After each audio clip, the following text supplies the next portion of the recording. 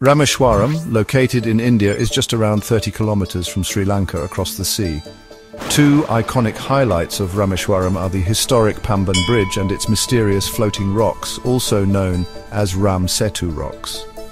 The Pamban Bridge, about 2.3 kilometers long, is India's first and longest sea bridge, built in 1914.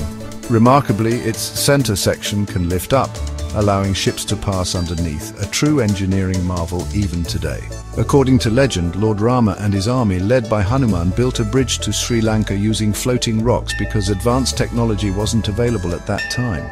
Interestingly, floating rocks similar to those in Rameshwaram exist naturally as pumice stones near volcanic islands around the world, proving they're not merely mythical.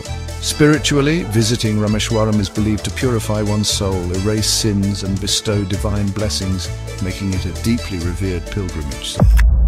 Thank you.